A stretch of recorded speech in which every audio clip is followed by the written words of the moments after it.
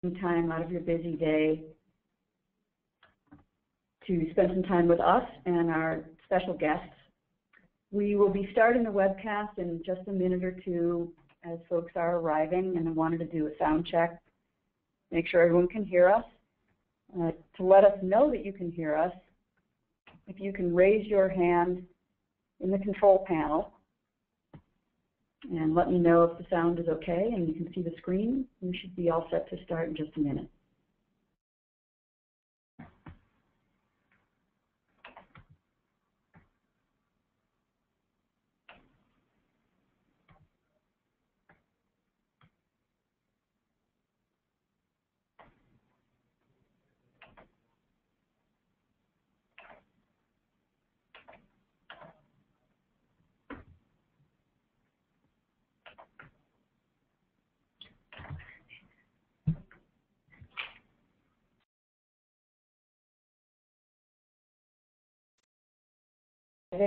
Thank you so much for taking time out of your busy day to attend.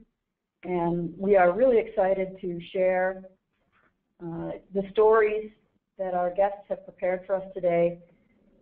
So diving in, welcome to part 7 in our Customer Story webcast series, Creating Knowledge Workers for the Greener Product Marketplace. And today our subject is how the world is transforming design education.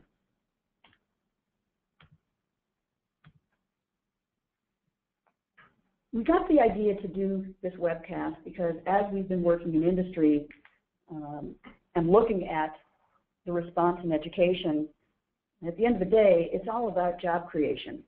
That's why folks ultimately go to school and learn skills and hope to make an impact on their way out. And what we've seen, the response in the industry, is that schools are doing everything they can to figure out how to add sustainability content to a whole range of curriculum to attract new and motivated students to their campuses, and ultimately manufacturers who want to make more sustainable products and operate more sustainably will be looking to recruit those students out of the schools who are preparing those students to become knowledge workers in the greener product marketplace.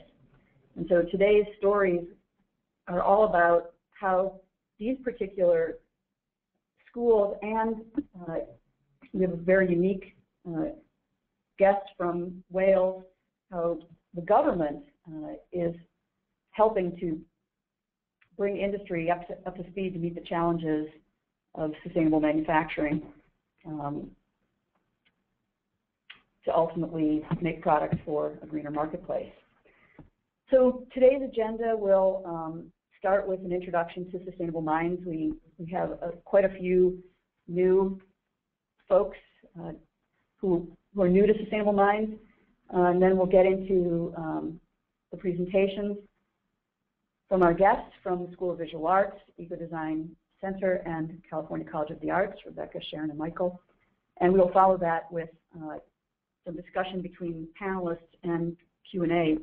At any point during the webcast, feel free to type in questions in the questions panel, and we will either take those questions between presenters if it seems like it's the right point to insert a question, or we'll take them at the end. So diving right in, we are proud to share the fact that Sustainable Minds is really used all around the world now in industry and in education. And we're very proud of the adoption that we've seen in education because, as I mentioned, it's being used in all types of curriculum, in MBA programs, business school, undergraduate programs, every kind of engineering, chemical, environmental, civil, mechanical, industrial design, product design, and now architecture. We are a mission-based company, and our mission is to operationalize environmental performance in product development and manufacturing to help those manufacturers drive revenue and growth through greener product innovation. And what we've done is we've brought together two disciplines of eco-design, which, as you'll see, helps people think differently about the life cycle of a product and the whole product system and bring new strategies to that process, and life cycle assessment, which is the scientific method for measuring the relative greenness of products and systems. And so when you bring together thinking differently and then actually measuring the results, you're going to get truly greener products. And the thinking differently is where the innovation happens. Measuring is not innovative, but measuring ensures that you're making decisions that result in meaningful improvements, or that your decisions don't make impacts someplace you hadn't been anticipating. So we don't really talk about sustainability other than it's in our name. We talk about environmental performance, and there are plenty of real business drivers creating the market demand for products with better environmental performance. We believe it is an innovation driver. You're going to see evidence of that today. But ultimately, it should lower costs and increase revenues for companies, and that companies making environmental performance just part of their product development process should achieve a competitive advantage. But to do that, it requires new knowledge, new processes, and new tools. So just a quick overview of eco-design strategy and eco-design thinking. Very simply, the idea is to look at the entire life cycle of a product, from raw material acquisition through end of life, and apply new strategy frameworks to each of those life cycle stages to think differently about how those decisions get made in each of those life cycle stages. Within that framework are a whole range of strategies and sub-strategies that can be explored, and real innovation happens when eco-design strategies are applied in multiple stages, multiple strategies from multiple stages across the life cycle, are what yields real significant innovation. Life cycle assessment is highly codified by ISO. It's both an objective and a comprehensive way to measure. Again, it looks at the entire life cycle of a product, but depending upon what a product team conducting life cycle assessment wants to learn, you can look at one life cycle stage, multiple life cycle stage, the entire life cycle stage, all the life cycle stages, and the process is still the same. You start out by setting the scope and goals for what you want to learn, so the scope of the assessment, what's included, the goals for what you want to learn. Then you build the inventory, so all of the inputs that you're going to analyze in that system. And then ultimately, once that whole model is built from all those inputs, then you can assess the impact and ultimately continuously change and evolve and explore throughout that process. What we've done at Sustainable Minds is we've brought together the language of product design and product development with the language of life cycle assessment. And so we coined this term as system bill of materials. And so what this slide shows is how a system bill of materials, and not just a bill of materials, but all of the inputs into the life cycle of a product, can be translated into environmental impacts. So all of the inputs, materials, processes, energy, et cetera, can be expressed in what's called life cycle inventory data or process inventory data, which is all the chemical makeup and composition of those inputs. And when you put that chemical information through the lens of an assessment methodology, those impacts, or those chemicals, can be attributed to one or more types of impact, and each of those impact types can be attributed to one or more types of damage, either to human health or to the built or natural environment. The way that we have made life cycle assessment simpler and more understandable to non-life cycle scientists, to people who are not life cycle scientists, is that we've created a single figure score methodology which takes the 10 impact categories that are part of the EPA's Tracy methodology. We normalize and weight the impacts each of those categories for any given input to create a single figure score. So very simply, the higher the score, the greater the impact, the lesser the score, the lesser the impact. And so we deliver the results in impact factors. That's what our single figure score results are called. And these things are relative values, meaning an impact factor only has meaning when it's compared to another impact factor. But we also deliver results in carbon equivalence, which is an absolute value, so that carbon accounting, carbon footprinting can be done.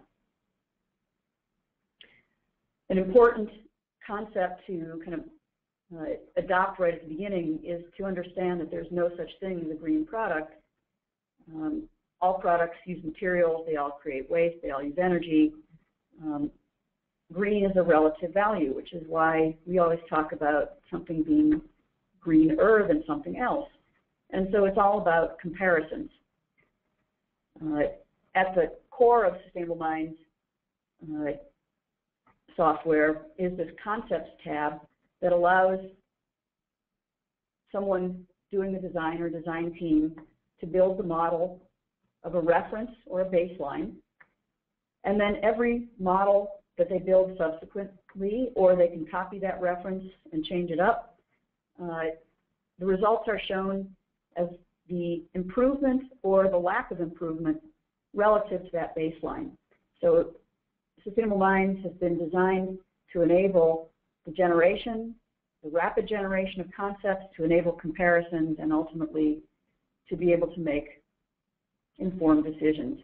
So Sustainable Minds is really eco-concept modeling software that uses real-time LCA-based results to help people make better decisions.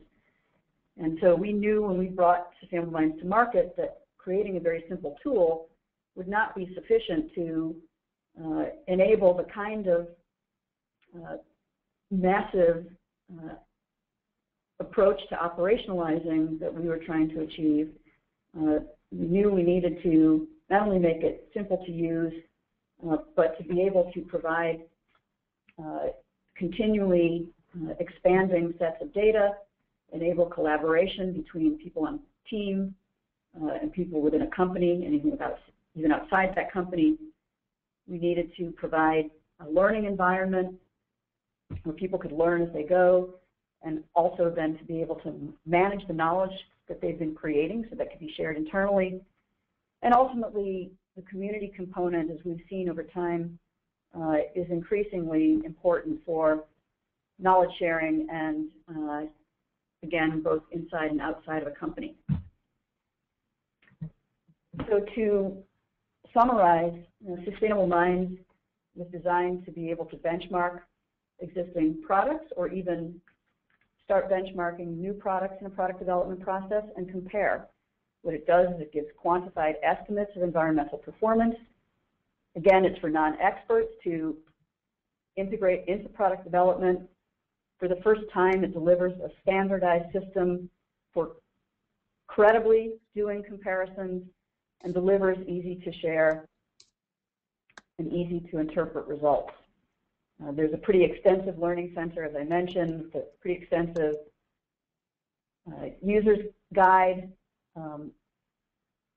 This section alone is about 150-page equivalent to a textbook with examples and data.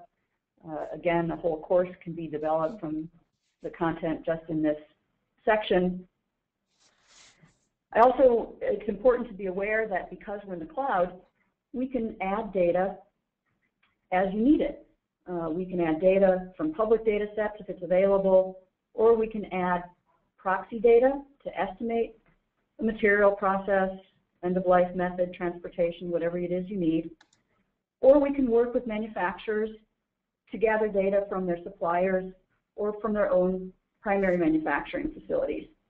And to this end, we've created a new program, which is our branded data program, where we're working with manufacturers to add branded materials to the generic data set and provide content about those materials right there in the context of when a user is doing design and looking for alternatives and wants to learn more about that particular material.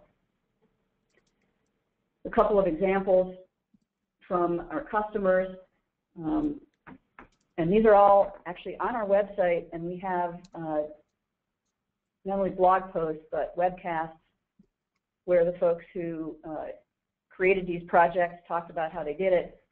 And so we have folks like the Bressler Group, an industrial design firm, who created a whole new product line for their customer, to internal engineering teams who are trying to understand how to document the materials that they use in their products so they can use those for reporting out to their customers, as is increasingly required, and how they're using the results of screening LCA to make rapid decisions about material choices and process choices.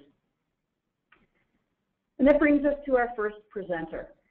I hope what I've done is been able to provide an overview of what Sustainable Minds is, how it's being used in industry, where we intend to go as a company. And I'd like to invite our first guest, Rebecca Silver, from the School of Visual Arts, to talk about how she and the School of Visual Arts are teaching students to become knowledge workers in the greener product marketplace. So welcome, Rebecca. Thank you so much, Terry. It's a pleasure to meet all of you. And I wanted to begin by just walking you a bit through my background. I am actually having trouble advancing the slide here, Terry. Oh, there we go. Great. So I am a sustainability consultant and educator, and as Terry mentioned, I work both at the School of Visual Arts, and I'm also an adjunct professor at Parsons as well, teaching sustainability.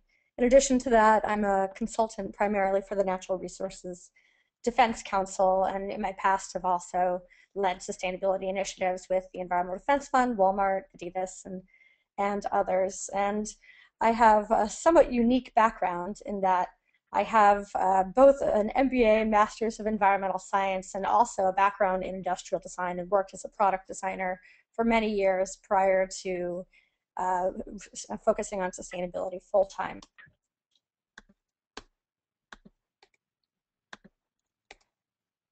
And oh, great.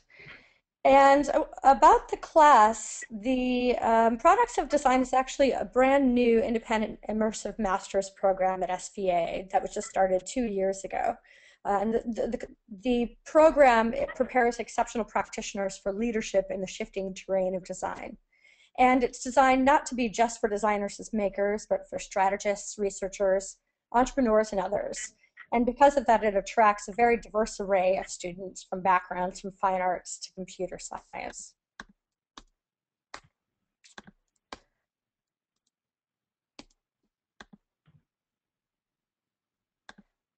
So when the Masters of Design program was crafted, Life Cycles and Flows was one of the first classes to be added to the curriculum.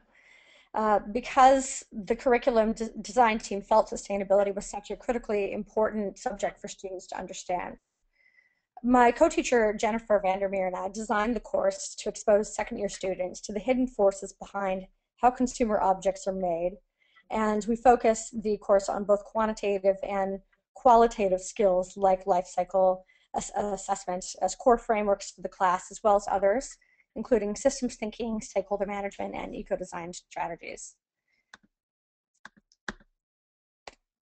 Okay.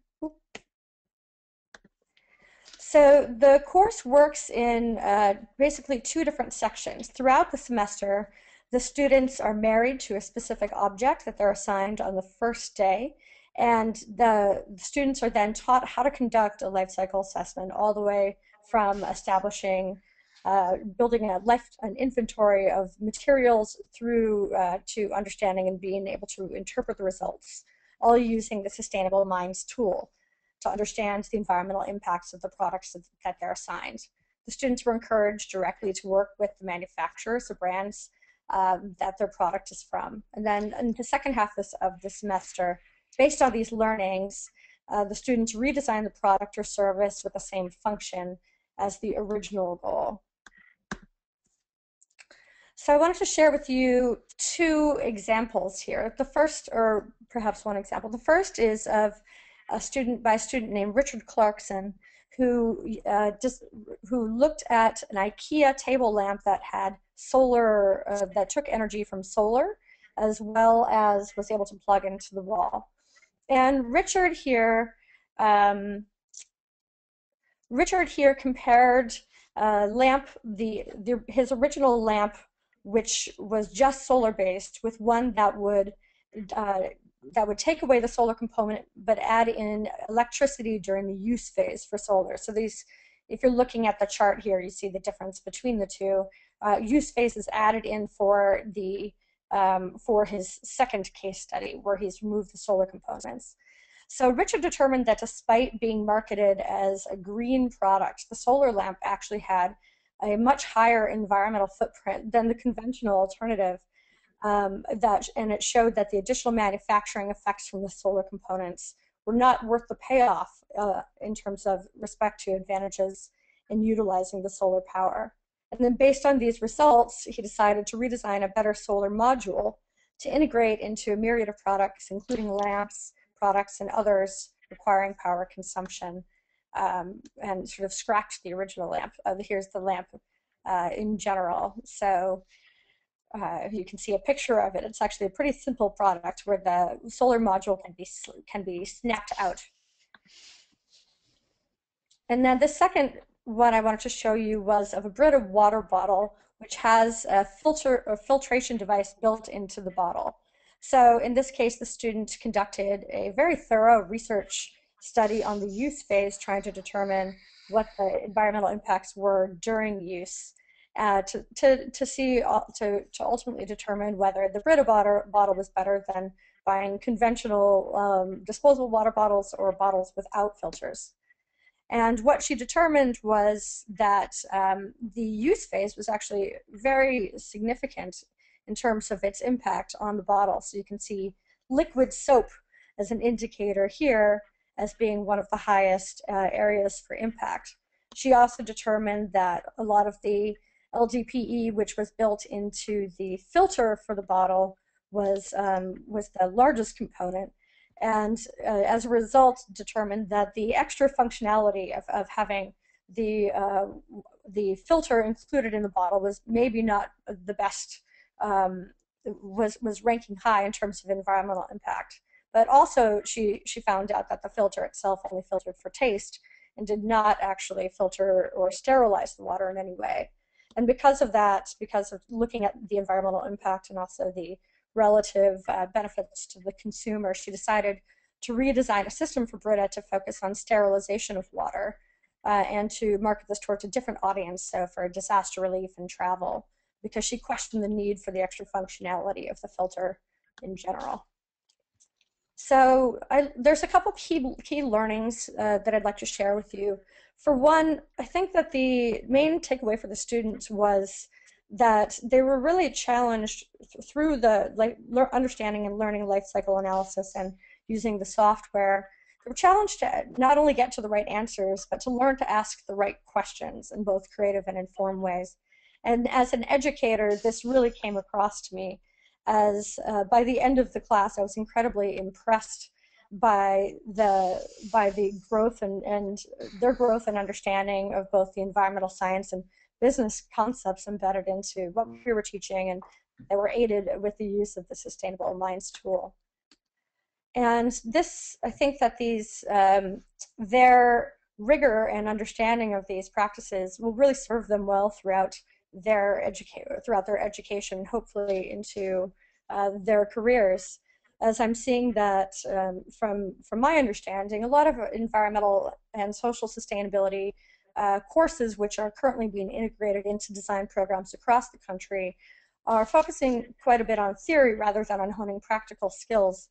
And this was really an example, our class seemed to prove the example that by focusing on both the practical skills as well as the and using tools like Sustainable Minds, as well as helping the students to understand the theory behind all of it, that they could become much more well-rounded students who could really ask these strategic questions in compelling ways. And that this is married in trends from the industry, where scientific rigor and multidisciplinary thinking are really becoming design requirements, and this is showing up in industries from fashion to consumer and packaged goods to retail and electronics. And we're also seeing that many of the most innovative and top-performing companies in the world are also the ones who are the most sustainable.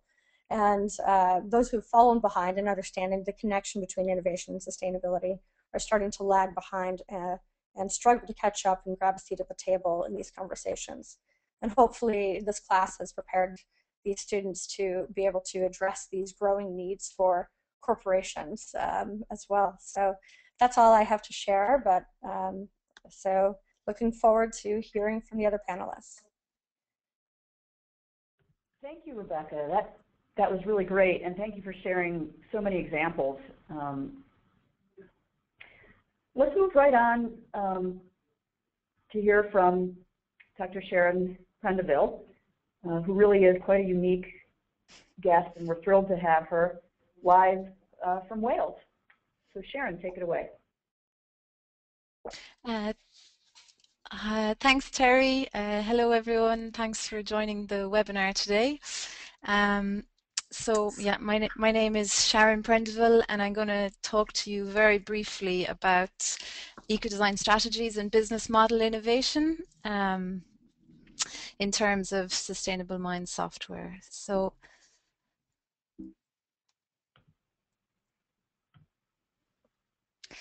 just to give you a bit of an introduction to my background, I'm a product designer, which I studied in Limerick in Ireland, and I have a PhD in material selection and eco-innovation during new product development, and I did that in collaboration with a small to medium-sized enterprise based in the UK, who you'll hear more about in a minute.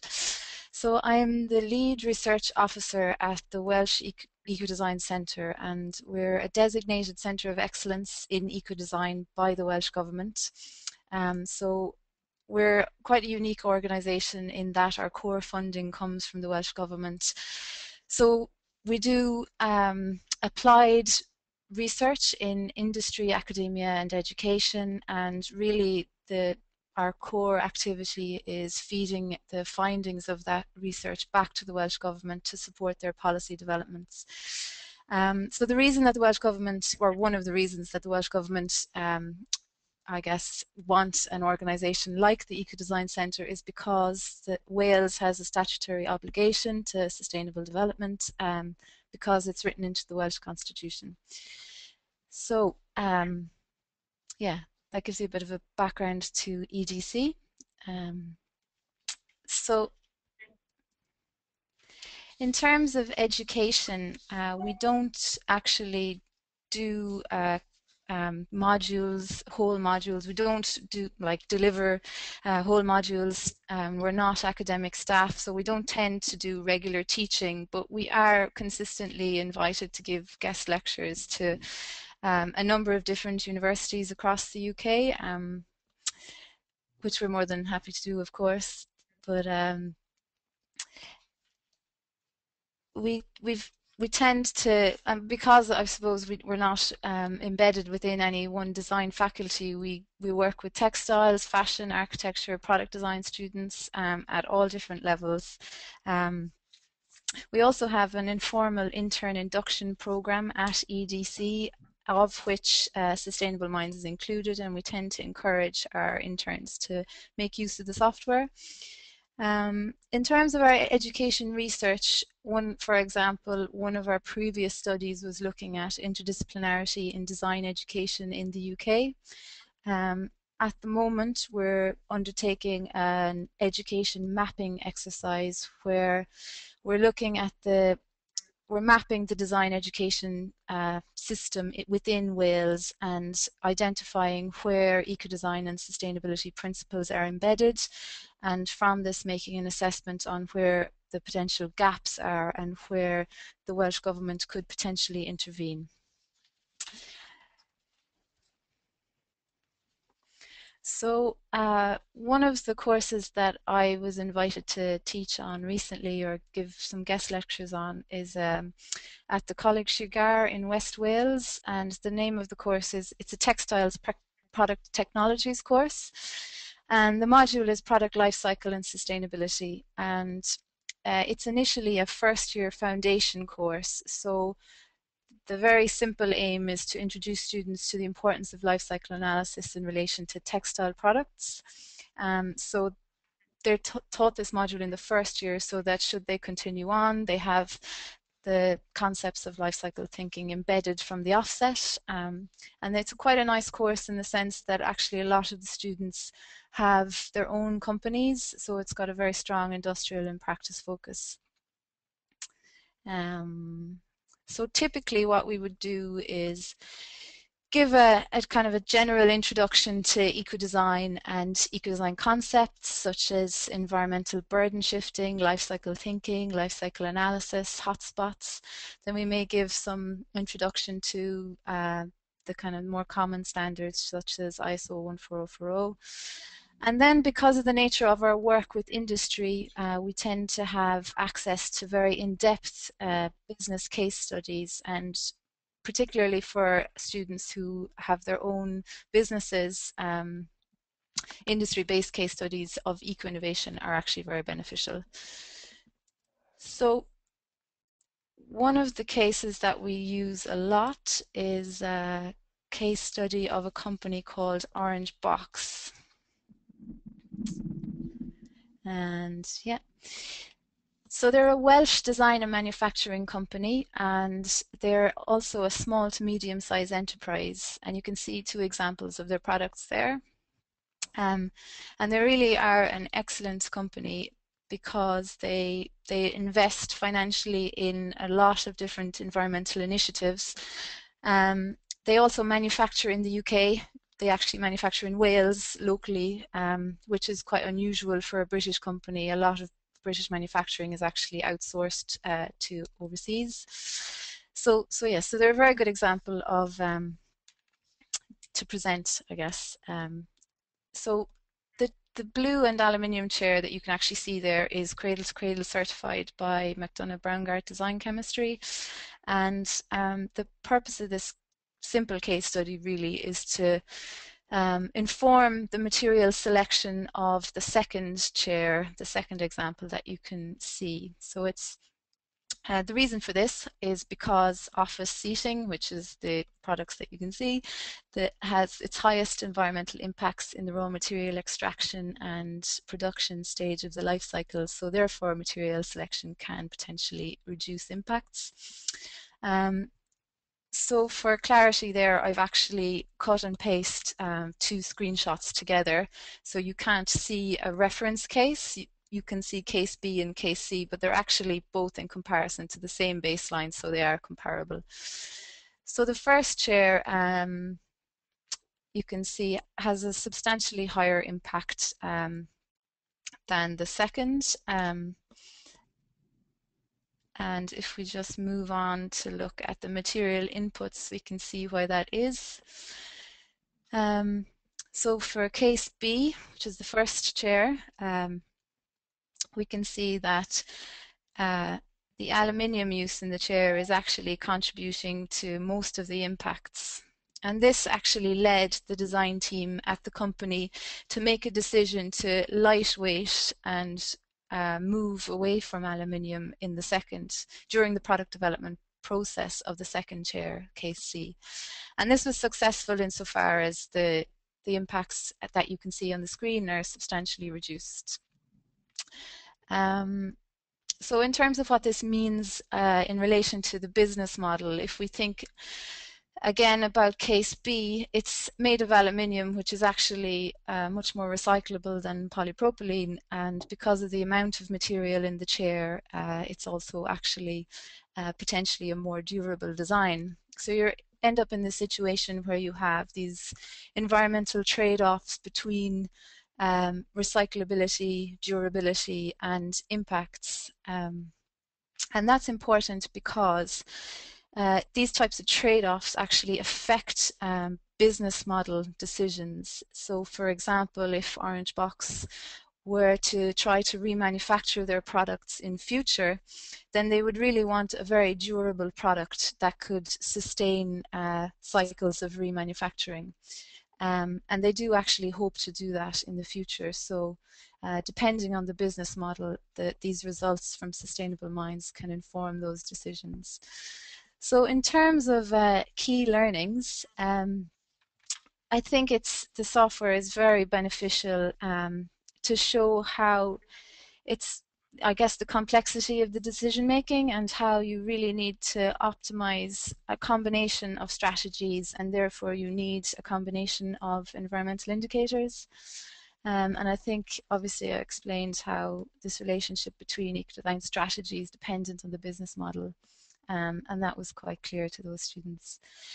From an educator's perspective, it's like the tool it's very usable. The students found it quite easy to grab the key concepts quickly, and I think again the relationship between strategies and impacts is very beneficial, as is the Learning Centre. And it does instill confidence in approaching LCA at the design stage, which is key for design students. I think I might have, so the trends or the needs that I see from a Welsh UK perspective, I think we need more interdisciplinary projects where designers are actually working with business students and material scientists, for example, on a common project. We also need some obligatory content and standardized curricula, because the evidence suggests to us, sadly, that actually in some cases it's at the discretion of individual lecturers whether they would address eco-design concepts or sustainable design within their course content. And from that, obviously, we do need to upskill our educators, and that would be improved by some policies for sustainable design education. But in terms of sustainable mines and its value for industry, I think that it does instill, I guess, eco-design literacy in students. So there's a kind of intrinsic competency to embed eco-design thinking within a design process, because they're learning these skills from the offset. But they're also learning, I guess, wider set of skills related to the business strategy, which links back into a kind of a radical eco-innovation mindset. And that's all from me. Thank you very much. Thank you, Sharon. We were extremely impressed when we were getting to know Sharon to learn about the Welsh government's mandate to integrate sustainability into how manufacturers in that country make products. And there's a lesson to be learned here. All lessons to be learned that we can take from Europe and apply to the U.S. And I think the issue of upskilling educators is exactly the issue that we're addressing in this series of webcasts, because essentially, if you look back at the about 20 people we've had present over the last year and a half or 2 years, it's been a range of folks who have had some background in sustainability and have decided to integrate it into their curriculum, and others who've had zero background in sustainability and have just decided to get started. And so I think, in general, everybody, both in industry and in education, is getting started. And you're right, the next step is that there is going to need to be some standardized curriculum that will lay the path and allow educators to get those skills and create some continuity in curriculum.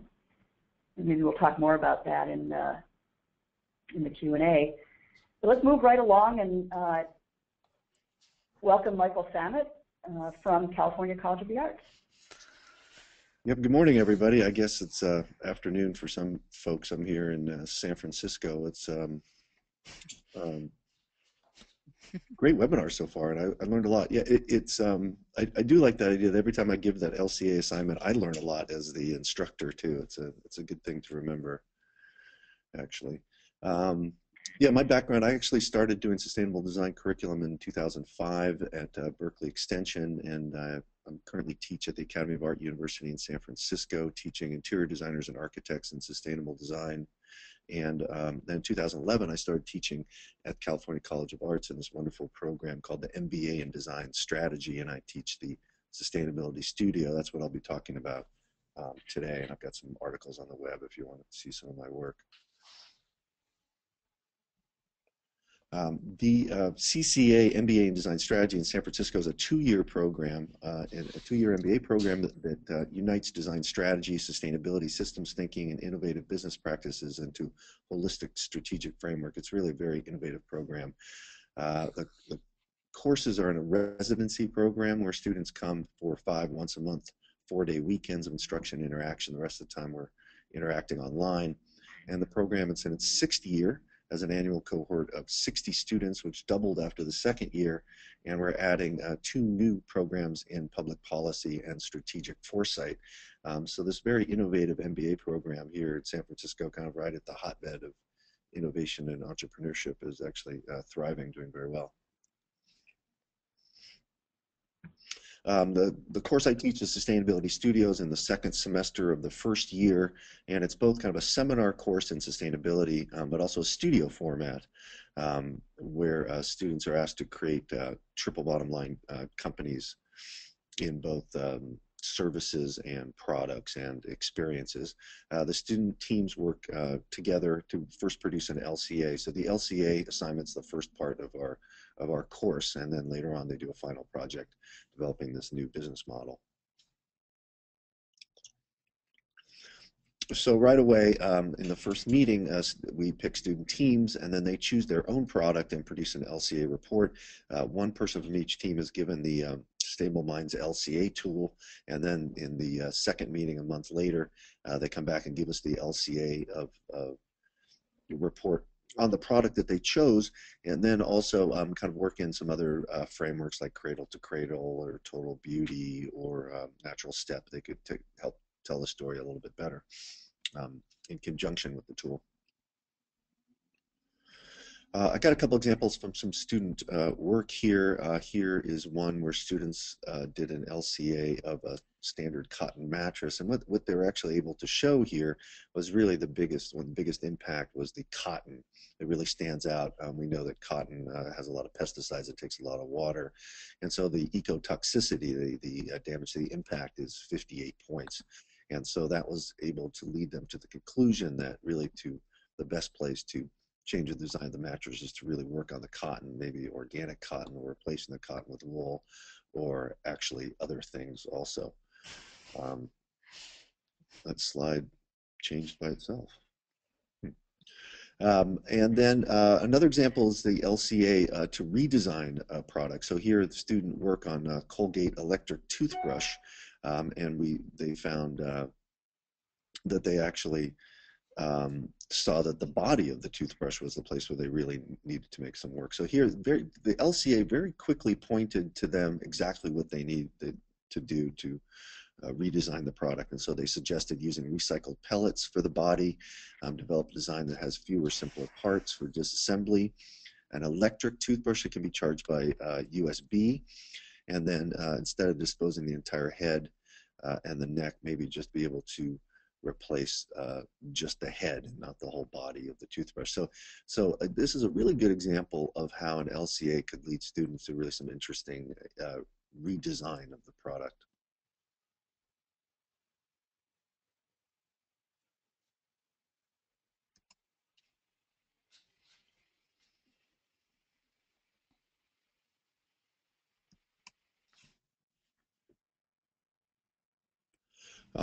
And here's a student project where they're able to analyze company claims. In this case, the Bic razor they already did their own LCA, but when the students did the LCA, they had some different assumptions, so they were able to kind of analyze and critique what BIC was saying about its own razor, which I think is very useful in a lot of cases.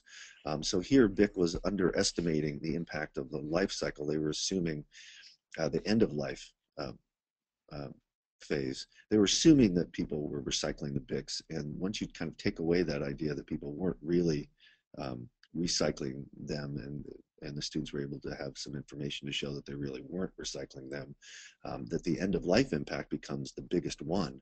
And maybe you know, BIC is kind of dealing with, you know, the things that they control, the parts of the actual razor itself, but really by undervaluing you know, this end of life issue, they overlook this idea that 53% of the impact really is in end of life, and they really need to do something about making a more recyclable razor or encouraging people to recycle the razors more. So it's really, I think, useful to use the LCA to analyze companies' own claims. Just because they do an LCA, you shouldn't accept what they have on face value. Here's another example of students. They were working on a compostable lid. Now, yeah, it's all not necessarily hunky-dory with these tools. I mean, the LCA tool is as good as it can be, but sometimes information is very difficult to get from the companies, or information is hard to put into the model itself, and we're always working on making better tools. And here the students, I thought, did a nice job of actually, you know, putting in the information and then being kind of skeptical of what they were actually getting, which I think is useful. They did an LCA on a compostable lid, but really unknown about really what happens to these lids and how they compost. And so in the first LCA, we can see that maybe the biggest impact is going to be transportation stage. But when they really get down into the PLA and the recycling and the compostability of the lid, they're kind of hinting that it will probably be end of life. So really nice work by the students to take the information they had and put it in, and then even be kind of skeptical of the results. So we're certainly not, I mean, it's a reminder that we're not being completely exact, it's imperfect information, and yet we can still have students, you know, develop these kind of analytical skills, you know, kind of even knowing they have imperfect information. What we see from these examples is that students can use this tool to find biggest impact of a product, suggest more sustainable alternatives. It's really good for comparing two products and getting the greatest impact. We had one where they were actually comparing a BIC lighter to just matchsticks, and they were able to pretty conclusively show that the matchsticks are actually less toxic than the BIC lighter. Really good work there. They're able to critique it and analyze companies' own LCAs. These are all very powerful things to be able to do. We also learned this, you know, very sobering idea that the tools are only as good as the information inputs, and can be frustrating with students. In a sense, this kind of friction and working with the numbers and really trying to be quantitative and get results and a little bit of the frustration they have is really kind of part of the assignment. For educators, they should know that that frustrating part is really part of the educational value, and that we constantly need to kind of make our tools and information better.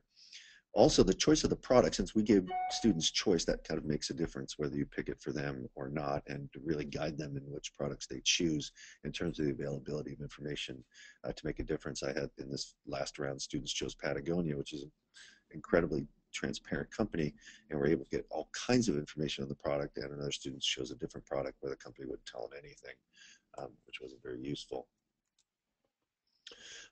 So these skills that we're working on with the students really converge nicely with what the industry wants to do. We're teaching students to think in systems, and to think about all the different phases and how they work with parts of each other, the product use, the recycling, the consumer behavior, the end of life. I mean, really, the beautiful part of the LCA is that it's trained students to think of a product in its systems of materials and transportation, production, end of life.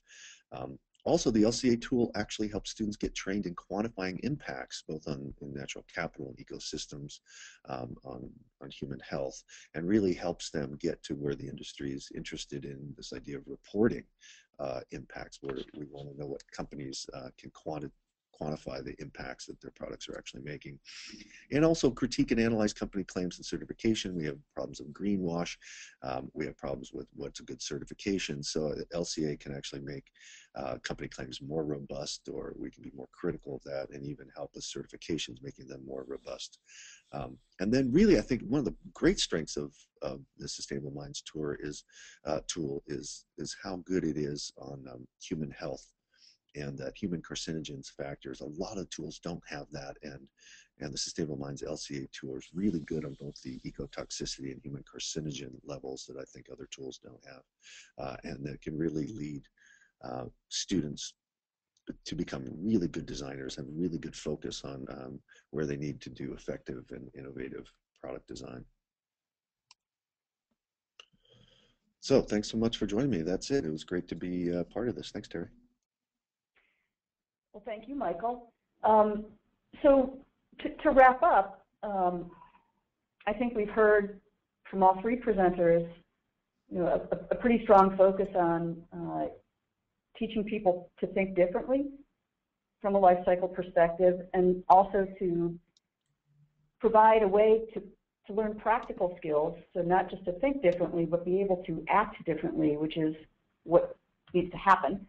And that, we are already seeing in the last few years students graduating, going into industry, and actually putting Sustainable Minds training on their resumes and getting hired because they had that training, which is really quite gratifying to hear those stories.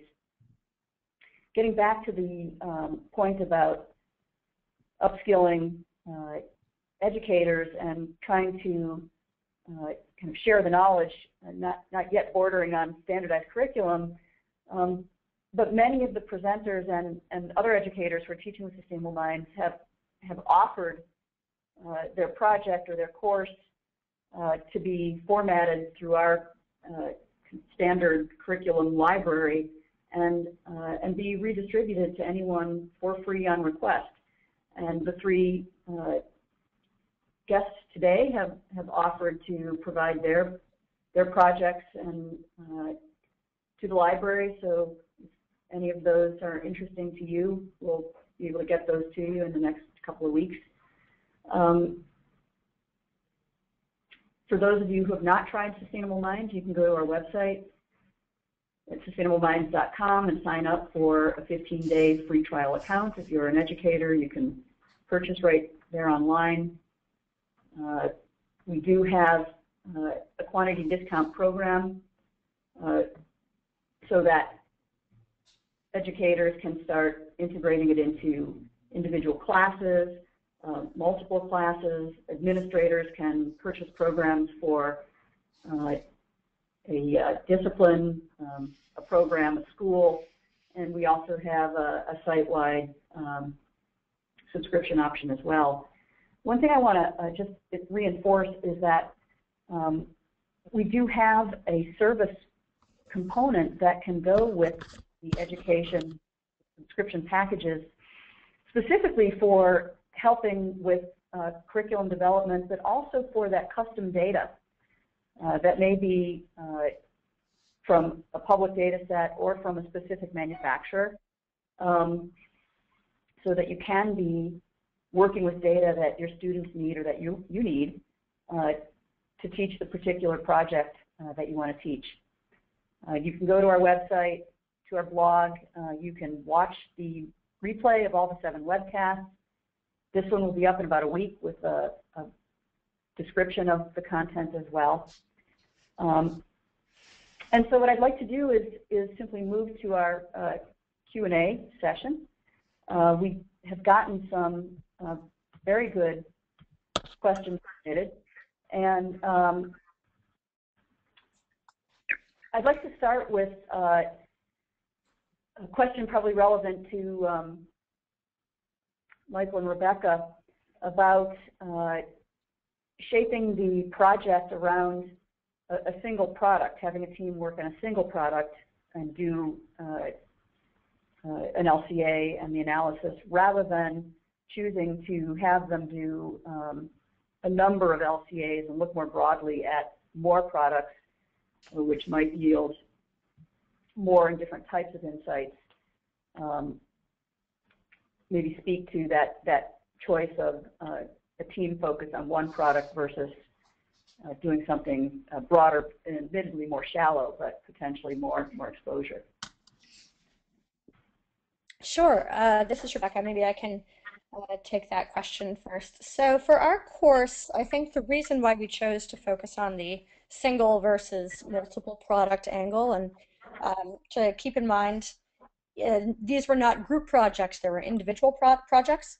It was really to reinforce some of the quantitative skills and in terms of actually doing research and original research that we wanted the students to come away with. So in addition to understanding life cycle assessment, really getting a sense for what is the scientific process looks like. And we tried to stay pretty close to that, or at least inform the students what the differences were between what they were going through in our course versus what a traditional scientific process and, let's say, the ISO version of what a life cycle assessment would be. So we really wanted students to have sort of a robust understanding of what that was.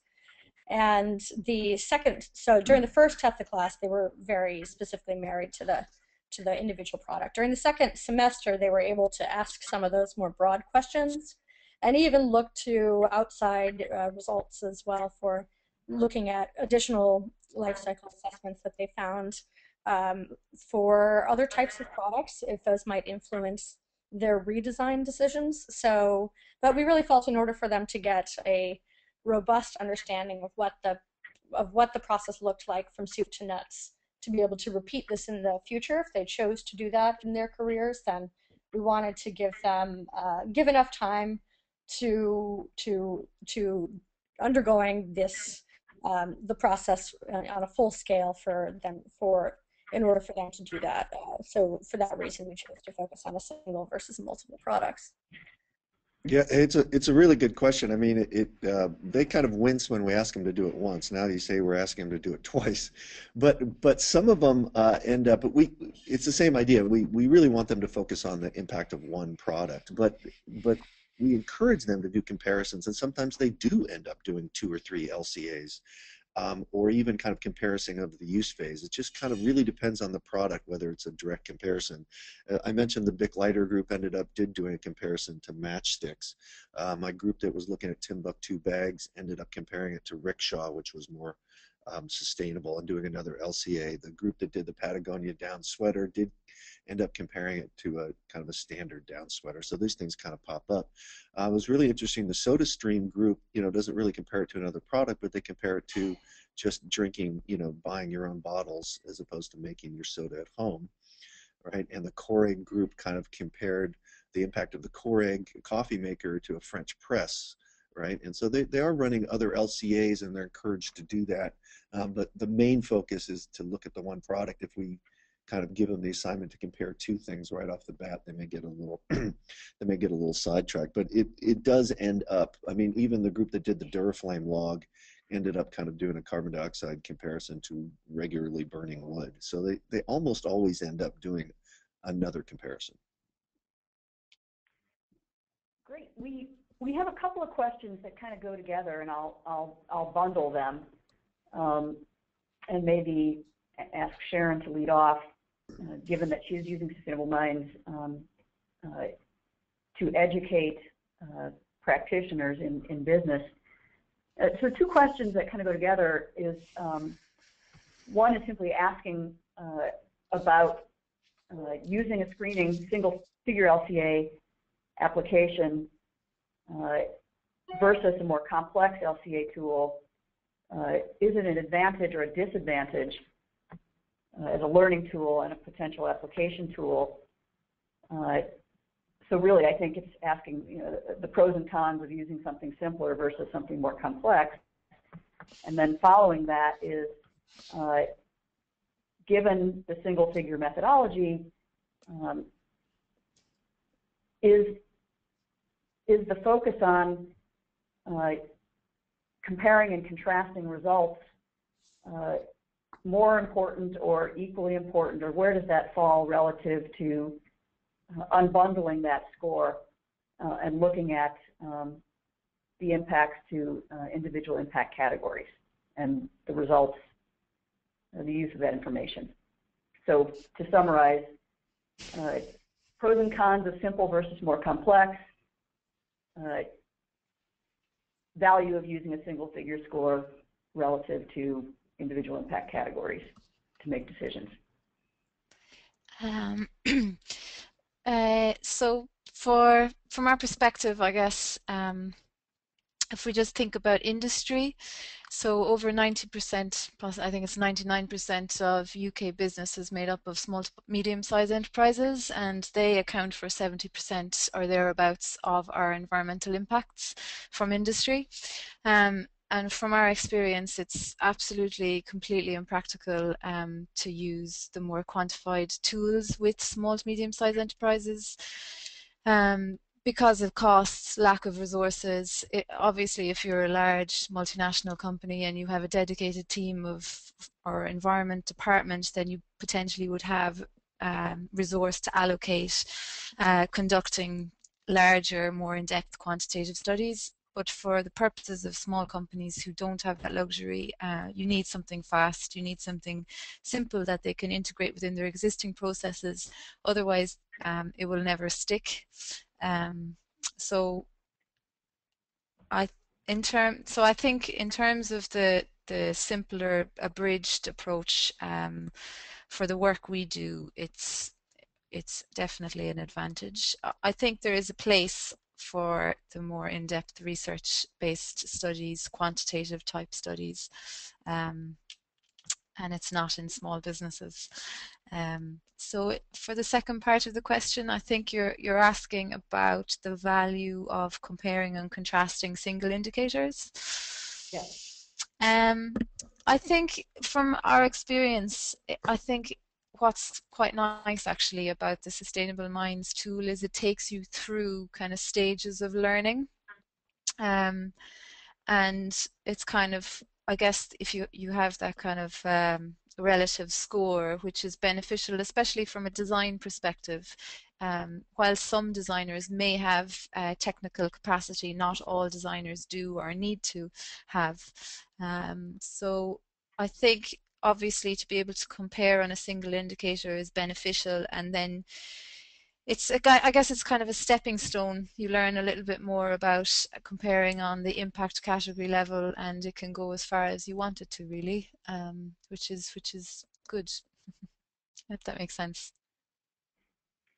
You know, we are just at the top of our hour, and for those folks who are still hanging on, which are actually most of you, what I'd like to do is let you know that any of the questions we don't get to today, we will follow up to answer with you. And again, to reinforce that the curriculum in the library is freely available to anyone to contact us. You can talk about, share what we have. Because education is a continuous learning process, and we ask the educators to share their own learning, and even Michael made the point, he even learned something just from working on this webcast. I'd like to wrap up just asking each of our presenters to give a very short response to, is there anything new, interesting, or surprising that you learned from the other presenters on today's webcast? Michael, you said you picked up on something. Maybe we can start with you.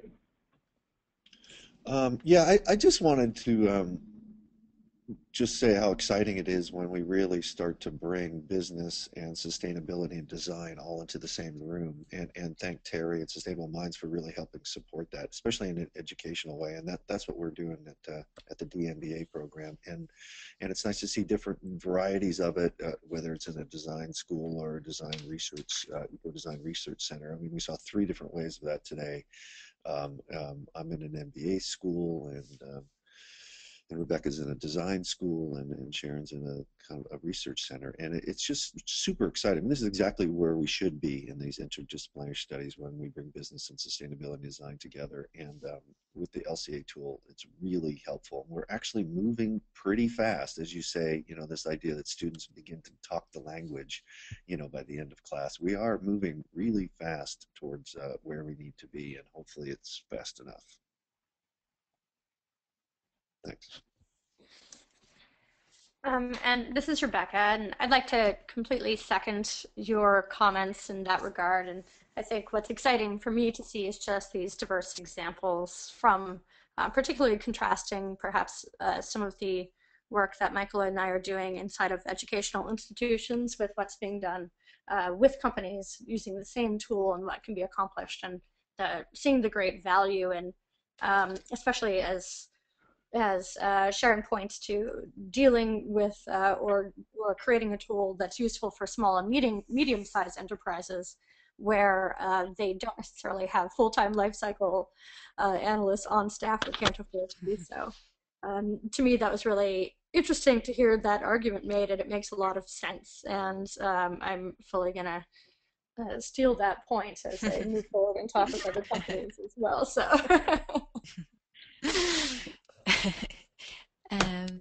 Yeah, it's public knowledge, so you're very welcome to it. So I think I really enjoyed participating, and thanks very much for having me. But I guess what strikes me is the commonality between the three presenters, and I suppose this focus on strategy, and that it's actually beyond the product in lots of ways, and how tool, as Michael mentioned, it's the tool can be developed further. It won't tell you everything. It won't tell you how to interpret the results. And yeah, I guess the focus on strategy is good, I think. Yeah, just one quick one. I had a team that presented on Levi's, and it just, and the use phase just pops up. It's actually the water and the hot water it's used in the washing of the jeans, and not necessarily the making of the cotton. And so really the strategy, and Levi's is working on this, a couple other companies, is how can we get people to wash our jeans less? And students started saying, well, they're putting their jeans in the freezer, right? And they're taking tests of if you don't wash your jeans for 2 weeks, and they're finding are there any microbes? It turns out there aren't any. And so again, it just puts you in a place where you didn't really expect it, with the LCA. And we do start to talk about how companies that make products can start to affect consumer behavior, which is a strategy we've never really thought of so much before. They keep thinking about how they can redesign their product, but it's really a strategy of product makers changing consumer behavior is kind of our new arena. Yeah. Well, this conversation could certainly go on for quite some time, and the folks who have hung out with us till the end have been very attentive and gracious, and I would like to thank all of you for your time, particularly our presenters today for sharing their work, which is so important. And from those of us at Sustainable Minds, we thank you for doing that work and making a difference and creating more knowledge workers for the greener product marketplace. So once again, thanks for attending, and everyone have a great day. Thanks very much. Thank you.